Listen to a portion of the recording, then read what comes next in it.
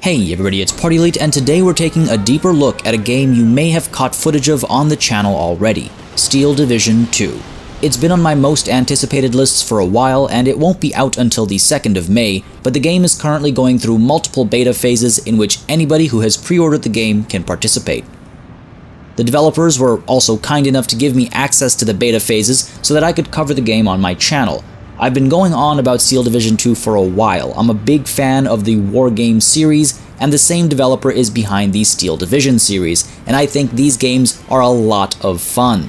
I've got a Humble Bundle affiliate link in the description down below and under the eye at the top right corner of the screen if you want to buy the game and want to support the channel as you do. And I have a Discord where I'm hoping to grow a community of Steel Division 2 players of varying skill levels so everybody can have fun and the game can have a long life. I genuinely believe that this is a game that all RTS enthusiasts, and World War II specifically RTS enthusiasts, are likely to enjoy, but I also believe that many people have no clue what's going on when they see a screen like this, or like this, especially if they've never played a game from this series before. So, here are 10 things you need to know about Steel Division 2. World War II Eastern Front. That's the setting for Steel Division 2, at launch pitting the Soviets against the Germans and Hungarians. Owners of the first game, Steel Division Normandy 44, will also gain access to various nations and divisions from the first game, and through DLC and expansions, Steel Division 2 is likely to add more nations, divisions, and units that are relevant to the Eastern Front. We know that these can be used in multiplayer games and single-player skirmishes against the AI to fight epic battles across massive battlefields of the Eastern Front, but when it comes to the single-player campaign, it seems that everything focuses on the Soviet offensive operation that followed Operation Overlord by a few weeks. I believe it was called Operation Bagration. Not sure I'm pronouncing that correctly. Now, this operation was a massive push that devastated the German army and led to the war's end. The campaign, as we've been told, can be played from either side's perspective and should offer a great degree of replayability. It's very possible that future content will include more campaigns as well, but that's just speculation. The dynamic strategic campaign map is one of my favorite things coming to Steel Division 2's single-player campaign. I haven't been able to use it yet, but based on what the developers have described and shown, it sounds like the campaign maps of the Wargame series, the lack of which felt like a huge hole in Steel Division Normandy 44, in my opinion. Those of you familiar with the Total War series will see some similarities. This portion of the game represents the bigger picture of the war and offensive at hand, showing you a map of the relevant area where you're able to recruit units, organize battalions, and move them around said map. While there is no base building going on or any city management, you will want to ensure supply lines are kept secure and that your troops are able to resupply to regain action points every 2 turns. They only have a set number of action points that allow them to move, assault, or perform various other tasks. Now, without a safe supply line, your battalions can become sitting ducks. The terrain you opt to travel through will matter too. Old Wargame games had each region of the map represented as provinces that you could just hop between province to province, whereas here, the whole map is a bit more fluid, allowing you to fine-tune your approach and choose the terrain you move through for various bonuses and malices. When you finally engage the enemy, you can either auto-resolve the battles to just move on with the campaign, or you can fight it in real time. Massive real-time battles are what truly set these games apart. Whether you're just skirmishing against the AI or you're pitting yourself against players online, you can duke it out on any one of 25 maps at launch, fighting 1v1 or 2v2 or anything up to 10v10. That's right, 10 players on either side fighting over a massive tract of land, bringing in complementary units, coordinating pushes, organizing assaults, and trying to hold the line. The scale of these battles is huge. And while you can watch from up on high to give orders to various units and organize your moves, which is glorious in its own way, you can also zoom right down to the ground to see the action from a pretty intense angle. I'm a big fan of this as an option, especially since there's a replay system to really admire the visuals after you've fought a hard battle. I played a fair number of 1v1s, 3v3s, and 4v4s, and they were tons of fun, especially because of how all the battle systems come together. Control point-based battles are a welcome change to the somewhat free-form frontline system of Normandy 44. Don't get me wrong, I didn't hate the concept of having to push your literal frontline up or down the map, but I think I prefer the objective-based system in Steel Division 2, as it allows the developers to create hot zones and direct the players to a degree. This creates more tension, I think, and it means that pushes and pulls have more direct purpose. Strewn across the map are these little circles, and these circles can either be neutral or they can belong to one side or another, depending on whose zone of control they are in. The zone of control is pushed by units at the front line, and this creates a tense back and forth as the standard game mode has the victor decided by a ticket system. If one side controls more of these points, the other starts to lose tickets. If one side controls many more of these points, the other side loses those tickets faster. A battle can be one-sided forever, suddenly reach a stalemate, and then see a complete reversal. It can be pretty intense. We're also seeing 3 battle modes. One where you start by deploying far away from each other, at the far ends of the map, one where you are able to deploy right at the middle of the map, right in each other's faces more or less, and then finally one where the defender holds all of the control points and like 90% of the map at the start, while the attacker has to break through the defenses. Now, in some people's opinion, the whole zone of control and the frontline mechanic is a little unfortunate because it gives away where units might be trying to sneak past you and get behind you and pull off a flanking maneuver. And that is true. It feels a little strange that, or rather it feels a little limiting in that way where you aren't able to be as sneaky as you might want. But at the same time, I feel like it adds a more intense and action-packed flow to the game because everybody always has an idea of where units are, but they don't know what those units are and how big that contingent might be, so there's still a bit of risk and reward involved. I'm pretty happy with it. We'll see how things evolve over time.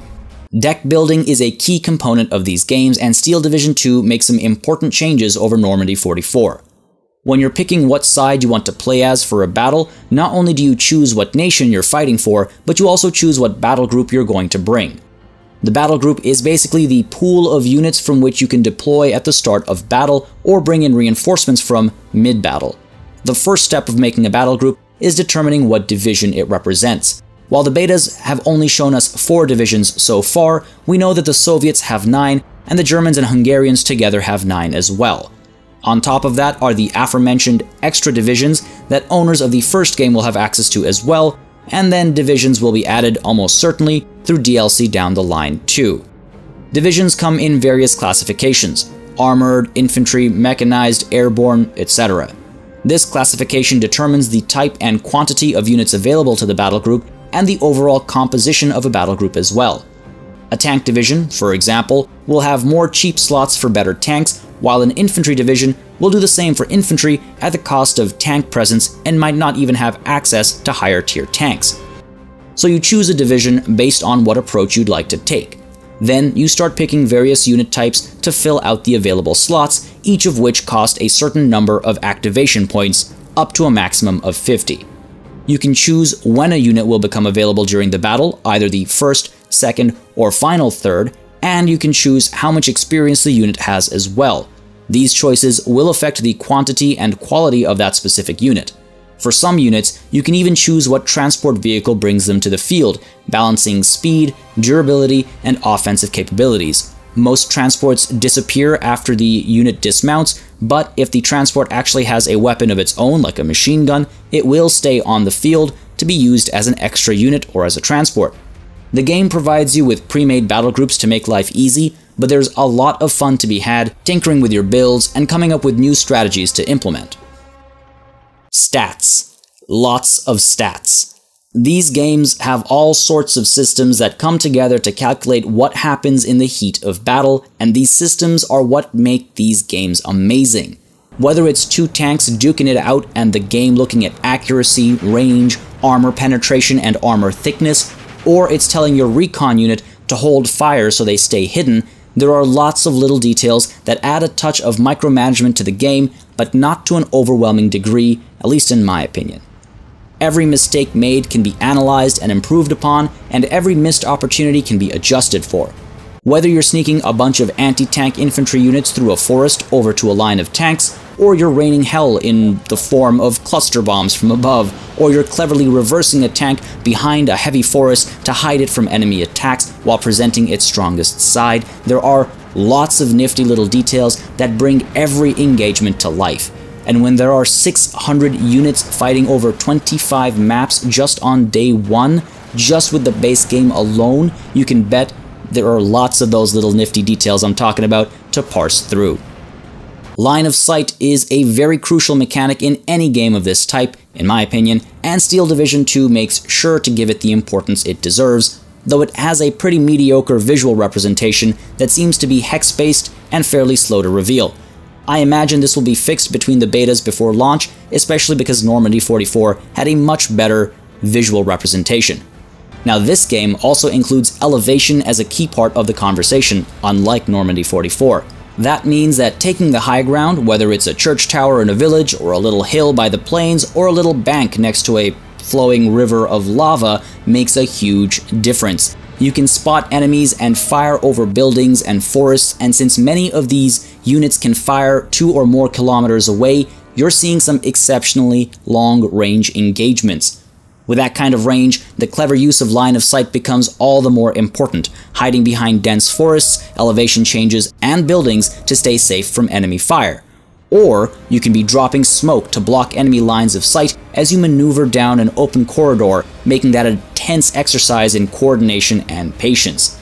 This importance of line of sight, especially for targeting air support and off-map artillery, means you'll often want to use recon units to sneak behind enemy lines, or recon planes to keep an eye on particularly threatening movements at particularly important strategic points. Once again, using complementary units is a key part of these games. Just because one unit can't see the enemy doesn't mean another one can't be used as a spotter so that the first one can fire with its superior weapons. It's beautiful when it works, it's hard to make it work, and that's what makes it feel so good. Chain of Command is a very interesting system that adds another layer of depth to the game without needing to complicate things too much. Certain units that you can bring to the field are leaders or commanders. Leaders support units near them, with their rank determining the range of this support. The support means that units will behave as though they were higher by 1 rank level, increasing their stats, and they'll also take less suppression damage and will also not surrender. Commanders, meanwhile, boost the rank of any unit near them by 2 steps and are also able to boost the rank of any leaders within a huge radius. I believe it's somewhere between 1 and 2 kilometers by 1. So any leader that is within this massive radius adds an extra rank to units near them, as a result, buffing them as if they were next to the commander himself. This can set up a massive chain of units as the commander acts as a hub, theoretically sending out orders, while leaders act as relays, sending their support further and further down the map.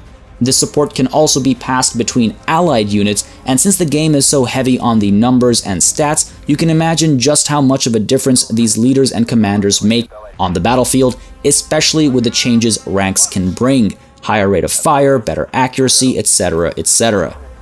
It also makes the commanders and leaders a pretty high-value target. Without a commander or leader, the entire chain breaks and the extra benefits are lost. Supply chains are also worth considering in Steel Division 2 battles. Over time, units will start to run out of ammunition, or, in the case of vehicles, they might also take some pretty crippling damage. Thankfully, these things can be fixed using supply vehicles. Utterly defenseless and juicy targets for obvious reasons, these vehicles have to be within a close radius of your units to actually provide support. But if you can get them there, they will have plenty of ammunition and the ability to repair critical damage as well. Do not underestimate these units when building strategies and battle groups. All the artillery in the world is useless if it has no ammunition, and you won't be making any tank pushes with destroyed tracks. Rock, paper, scissors. Sort of. All of this complexity and all of these stats and systems really boil down to a rock, paper, scissors type system. I know the game can sound daunting to a newcomer, but that's only because almost all the information you need is presented rather than hidden. Yes, at the core, there's a bit of a rock, paper, scissors system. For example, anti-tank trumps tank, and anti-air trumps air. But this rock, paper, scissors system is very recursive. For example, yes, anti-tank trumps tank. But if the anti-tank unit is an infantry unit with a satchel that has to be thrown from 20 meters out, then that tank has plenty of time to take out the anti-tank unit because machine gun trumps infantry. So maybe don't send that infantry unit out in the open running down towards a massive lineup of tanks. Or another example. Yes, anti-tank trumps tank. But if the tanks have higher accuracy and have enough armor and were the first to fire, the tank might get the first shots in, and again, anti-tank is neutralized. The fact of the matter is, all of the details are given to you, and it just takes a little familiarizing yourself with what makes your units tick in order to come out on top. It's not as daunting as it looks. I know, I was terrified when I played my first Wargame game, but once you start to learn the systems, it all makes sense. It's all a matter of logic. I hope this video gave you some insight into the world of Steel Division 2. I'm very excited for the game, and I think there's a lot of multiplayer fun to be had. I'm hoping to get more live streaming and PvP days on the channel as well, and remember, if you're interested, you can pick it up at the link below, and you can join our Discord for players who are also interested. As always, a massive thanks goes out to all of my channel members and patrons for supporting the channel on a monthly basis, keeping us alive and running smoothly, and a massive thanks goes out to you for watching. Until next time, cheers.